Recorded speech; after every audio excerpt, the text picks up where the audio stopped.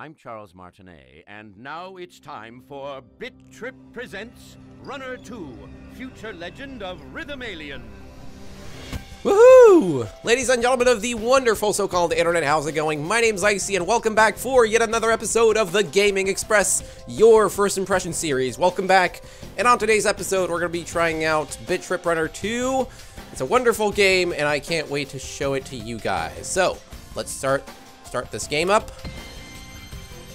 Oh man, so first thing off, you can use this game using a controller, but for this video, I'm going to be using my keyboard and mouse, because I always love to play my platformers with my mouse and keyboard, although that is not entirely true because I do play a few of those on my When last PSP. we left Commander Video, his courageous contingent of charismatic compatriots was in hot pursuit of the fiendish Timbletot as they chased him into a realm above realms called the Hypersphere. It is at this moment, as if from nowhere, that a nefarious reality unfusion beam blindsides these five fearless friends. The always imperturbable Commander Video, shielding his elite assemblage of exceptional allies, takes the brunt of the blast and is sucked into an unknown dimension. A land of wondrous imagination, found only at the apex of light and matter. A wavelength of the optical spectrum opened by the maniacal Timbletot to trap and enslave our gallant protagonist. Confused and companionless, our hero ponders his current position. The only thing that remains clear to him now is that he has fallen prey to a vulgar scheme full of villainy, which he must vanquish. And that was the intro. I really love the narration for the intro, and it was really something. That voice really sounded familiar, but I can't really tell who it is, who was speaking. But either way, it was fantastic. I love the accent and all. So before we start up this game, let's look at the options as usual. The art of this game is just wonderful. So you actually have a little guide on how to play the game. So you don't have to bonk, cross the finish line. And if you press your E button, you can look at more stuff. Find new friends. You can play basically 5 characters, or actually, no, I'm wrong. There are 8 playable characters in this game available, and you can collect outfits, unlock new levels, retro levels, which I think we will be seeing in this video. That will depend on whether I play this game perfectly or not. If I don't, then no retro levels for this video, unfortunately. Controls! So these are your keyboard and controller controls. And as you can see here, we have a few controls to learn. But we won't be using all of them on the first level. And finally, we have settings. So you can set up your video settings and audio settings to your own liking, but I'm gonna leave it as it is, and without... Oh, and if you wish to look at the credits, you can always click that, but I'm not gonna do it, obviously, because, well, I wanna play this game. Let's do it! So, as you can see here, I've already completed the first level of the Welkin Wonderland, and I'm on to the Emerald Brine, so I've already played this game quite a lot, but since you guys don't know anything about this game, well, some of you don't, I'm gonna show you the wonderful thing. What am I saying? I don't even know. But let's start up with the Stratostar, which is the first. What am I doing? Just right. Rather hard. Quite easy. No, just right. So I'm going to be playing this at the normal level. Oh, goodness gracious. The gravity of the situation, Commander Video plummets back through the layers of a once-known reality and into the soft, bulbous bosom of a new one. Unsure of the outcome, but retaining optimism, our hero is guided to his skyward perch and thus begins his stay in the Welkin Wonderland. Yes, indeed, my friends, the Welcome Wonderland, the Welkin or Welcome Wonderland. I'm not sure what he said, what the first word was, but anyway, we are gonna play this game and enjoy it to its fullest. Oh God. So as you can see, I'm using the J key to jump, and honestly, I find this game kind of annoying visually, because my eyes aren't used to playing these kind of platformers where everything just moves, and it's really hard to focus, honestly, when you've got everything in the background moving, except for the image, the clouds in the back there. But it's really hard to focus in this game because you're constantly running and you're not keeping other objects in focus. What I'm trying to say is that while you're focusing on avoiding things that are nearby you, sometimes you're not prepared for obstacles that are kind of far away, and at times you'll find these special patterns of obstacles where you literally just screw up everything.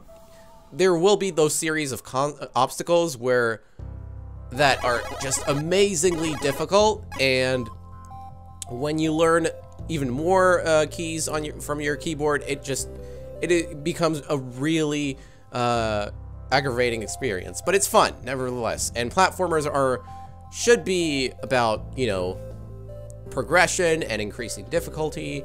I might not make any sense right now, and that's only because it's hard to focus and play and speak at the same time, but I've done this for quite a while already, so I should be used to it by now. So, as you can see, I cleared that level easily.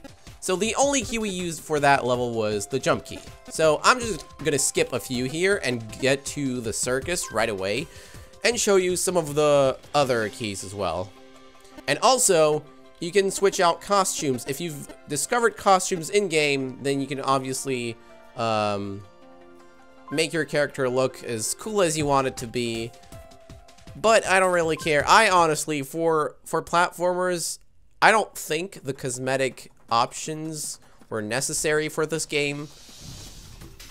And I don't see the purpose of cosmetic outfits in platformers or in any offline game, but that's just me. I'm just a boy. I'm being a boy. I don't need them outfits. Oh, goodness gracious. I completely forgot how to duck. Oh, the S key. That makes sense now. So, the art of this game is very endearing. It's very unusual, and this game was made, holy crap, I'm really bad. The game was made by a company called Gaijin Games, which I'm not sure if that's a Japanese company or not.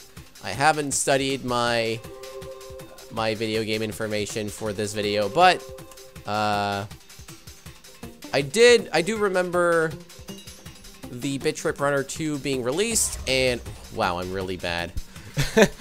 Sorry about that. So, the Bit Trip Runner 1 was very different from the new one, the sequel. The sequel has a 3D feel, whereas the Bit Trip Runner 2 had 2D graphics.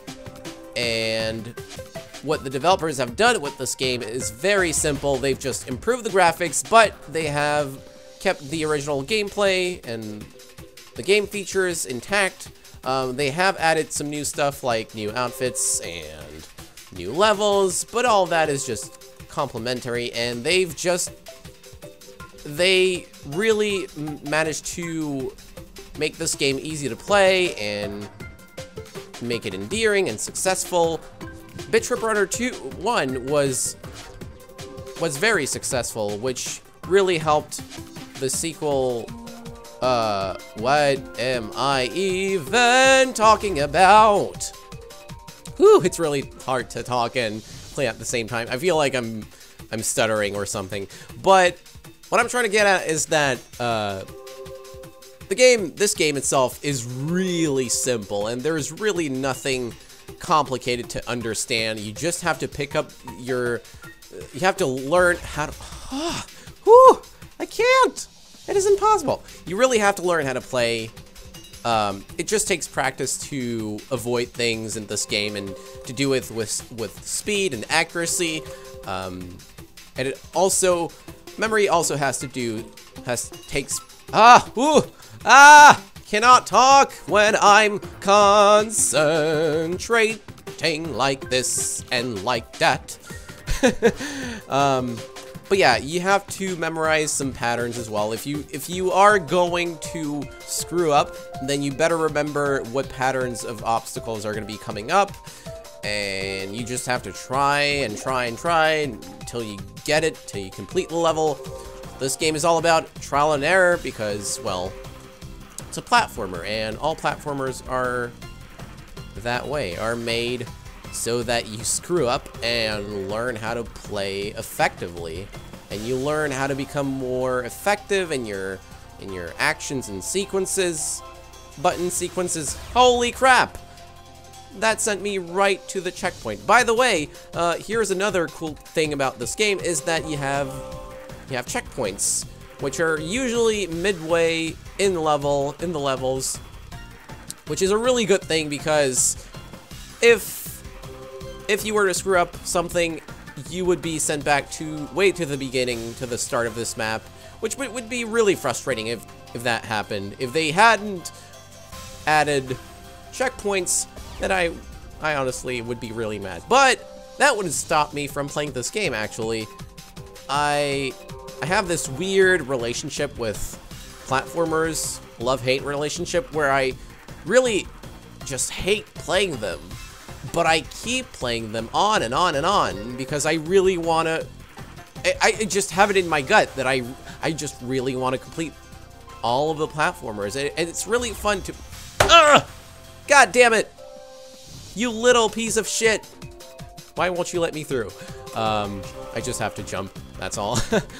But, this game is really simple, and the developers have made it so original by just with the art itself.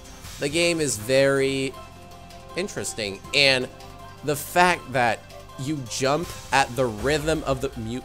Really? I screw up every time at that point. But what was I talking about? Oh, the music really matches the way you jump and duck and do all of these sorts of things. It's a rhythm-based platformer, and I don't think I've ever seen a platformer do that, where the music synchronizes with the action sequences that you execute. Oh, wow! That was unexpected.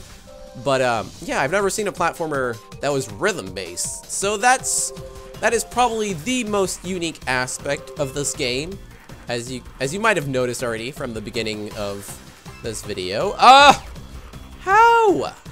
do I keep screwing up? Okay, let's focus. Da-da-da-dum, da-da-da-dum, da-da-da-near-near. I'm gonna pick up all of these gold bars. Wow, I don't have any sense of rhythm. Let's go. Okay, I'm focusing, jumping, getting that extra thing. I don't even know what it is. I've never managed to understand what the red blocks are.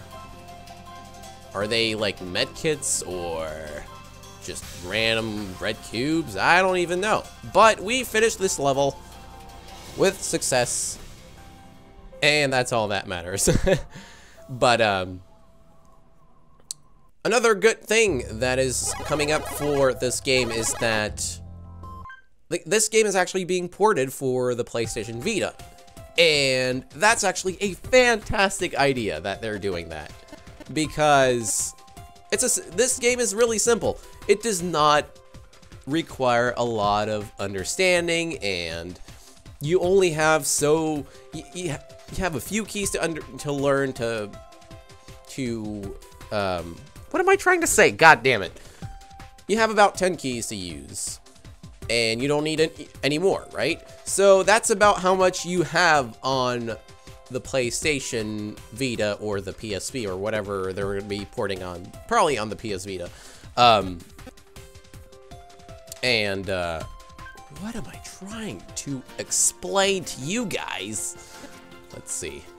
I'm gonna pick this guy. Wow.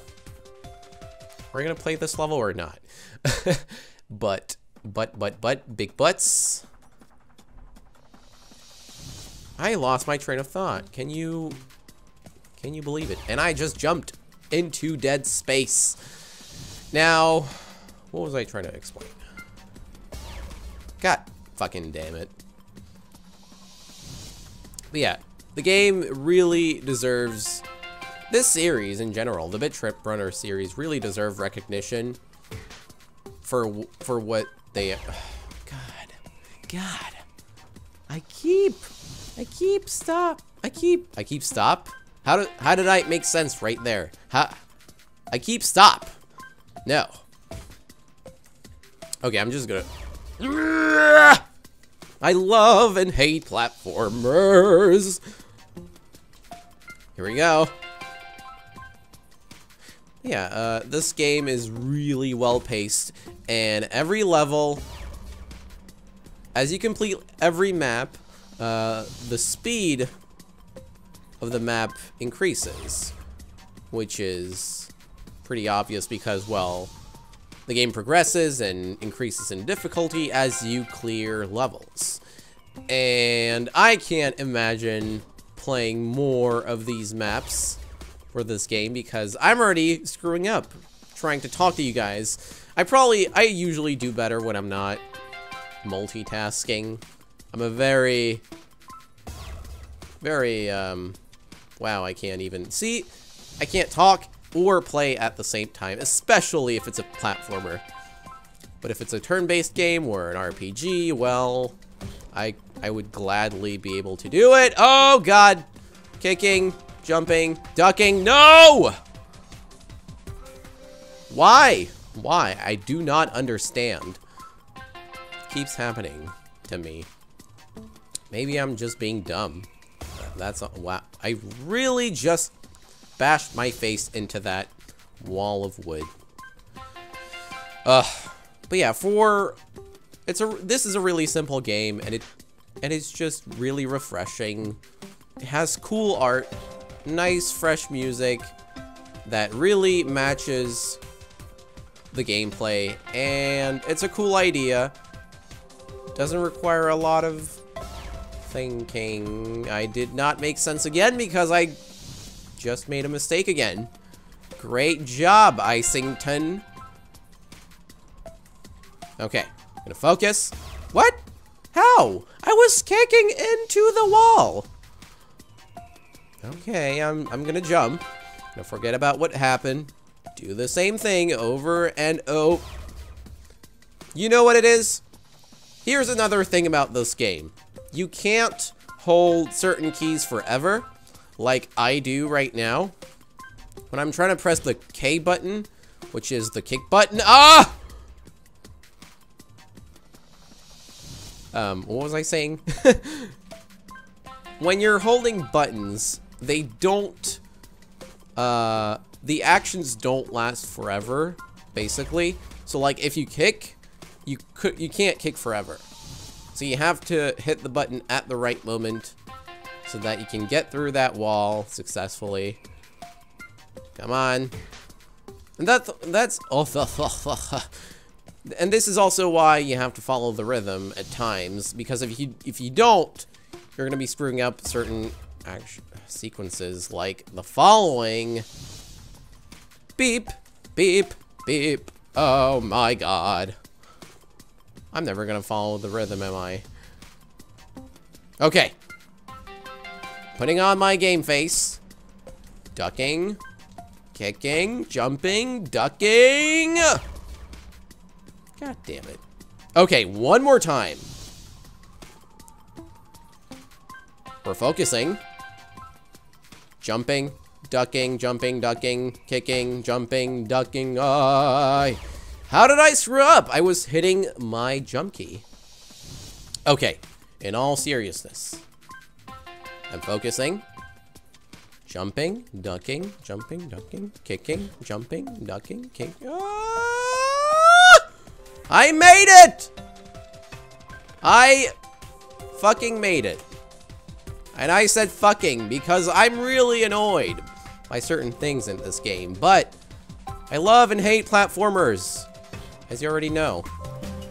Oh god, I don't want to fail this part. I got all the golden bars. I did. And that's all that matters. Okay, ducking, jumping, jumping, ducking, jumping, and jumping on that trampoline with the W key.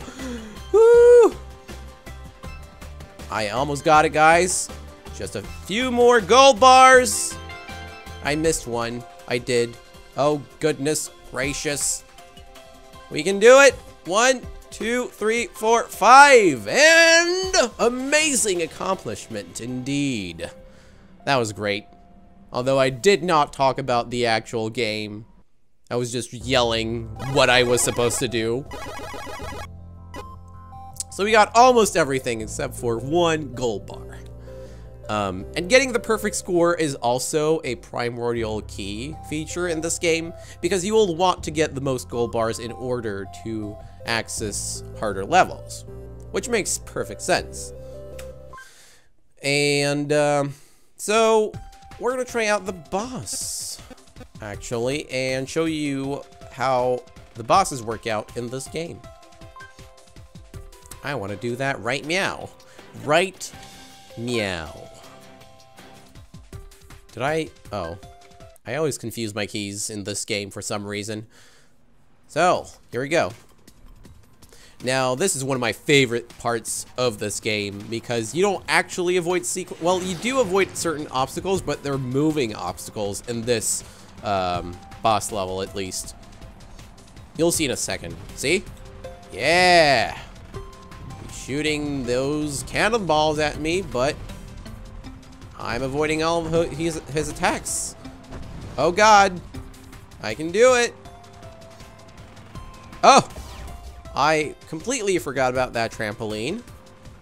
So yeah, you basically avoid obstacles, and then you have to jump on the trampoline here so that this guy gets staggered and weakened by some other obstacle that he will hit on his own. Let's see, come on. Woo! See? That just happened. The way that worked out was really funny. This game is so creative and artistic. I just really love the design. The game is very colorful and refreshing. It doesn't take itself seriously at all. And oh man, how did I screw that up? And it's a game that everyone should play. I mean, really, stop playing Angry Birds on your smartphones and get this game. Get a goddamn PS Vita and play the game when it comes out for that handheld console. Oh god. Woo! We did it! We completed this boss level. So you actually have to beat him 3 times.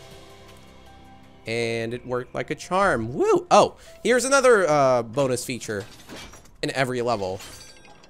Now, if you get a perfect score, you get to have a bonus chance at getting an additional score. And I'm gonna try to hit the bullseye, which I will probably fail.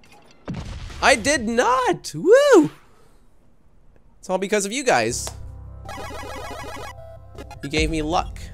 Yeah, perfect score. So that is basically the entirety of the game, is completing levels, avoiding obstacles.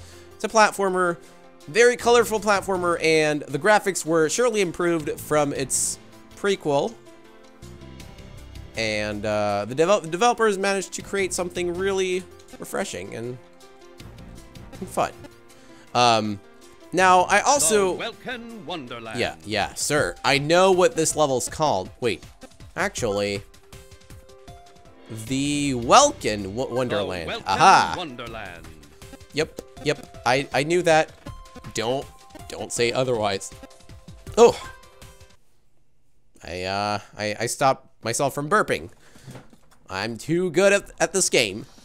So, let's see if I can actually find this retro level that I wanted to show you guys. And actually, I'm gonna exit the level, which you can do with the escape button, of course. How do you get there? I forgot. We were doing this level. I remember doing this level and seeing one of those, an extra level somewhere. So we're gonna try to get it, and I'll show you guys what it looks like. Oh, I wasn't even looking at the screen. I was just thinking about something else. Wow, I'm really bad at focusing sometimes. Okay, so in this game you'll find retro levels which are kind of fun. They don't really, they aren't game changing or anything. Ah, here we go. But my favorite part about this is the art itself, the pixelized background and everything, and it kind of actually looks 3D. If you look in the background in the distance, there's this optical illusion that will give you, what am I trying to say? Oh. It looks 3D. It kind of looks 3D. If you look in, God damn it. If you don't look at your own character, but if you look at the gold bars as you're moving, it seems as though there is a 3D effect going on in the background. Yeah, which is pretty cool, and I really love this level because of the music, and it's very chiptune-y.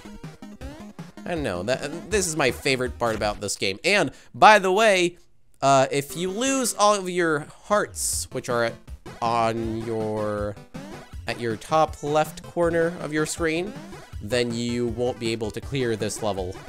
Because if you hit something, you lose a heart, and if you lose all of your hearts, you die. No, you don't die, but you are basically warped out of this level without an additional score.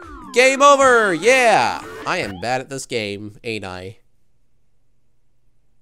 Oh, actually, I was wrong. You don't get warped out and warped back into the level, but you get warped out of the entire level.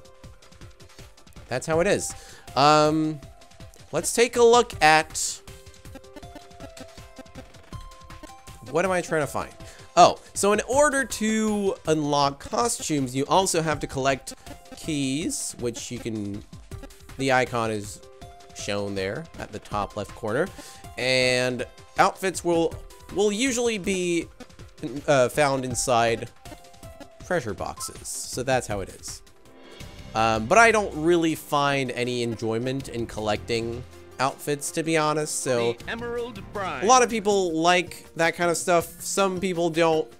I really enjoy platforms for their gameplay and their story, perhaps, but otherwise, any other features like that involves cosmetics or I don't know, really. I enjoy mini games, but I like the retro level that we just did, but I don't like collecting stuff. That's something that I don't enjoy at all. It depends on the game, I would say, really. So let's try out this first level for the first time,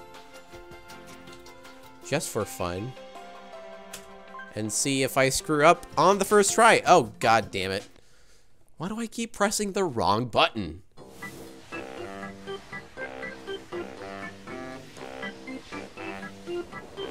Okay. Big giant whale. Once again in a fishy predicament, our daring friend cools it off and waits for this cetaceous old saw to sing. Into the Emerald Brine. Oh, jeez. The whale pooped us out. That happened. Okay. If I do fail on the first try, then it's basically the end of the video. I really have to dance? What? Oh my god, that is so funny. That is so funny. Oh, Jesus. So I guess it's just an optional key. Dancing is not necessary. Oh, God. Let's try not to die because I really, well, that happened. But I danced, and that was something. I didn't know you could dance in this video. In this video. I mean, in this game. That's what I meant to say. I mean, it makes sense that you can dance since there's music playing all along in the background in every goddamn level. But guys, I really recommend you get this game. It's a really good one. It only costs you about $14.99, that's right. And if you get the soundtrack, the official soundtrack, you basically pay $19.99 for the soundtrack with the game. The game was made around February 2013, which is this is a pretty recent game, and I believe it was announced at a gaming convention, but not PAX East. I do know that for sure. And this game got a score of 9 on 10 by IGN and 85% on Metacritic. But I mean, I don't really like ratings, and if I had to rate this game, personally, I would rate it 4 on 5. Or actually, 4.5 on 5. No, 4 on 5. Because there's really not much of a story, but at the same time, it's not necessary to always have a story in a platformer, especially. So, I guess I could rate this as 4.5, yeah. Out of 5 stars. Well, guys, that is all I had to show you for today's episode. Make sure to like, comment, talk about the actual game, and I'll see you for next week's episode. See you later, folks. Goodbye.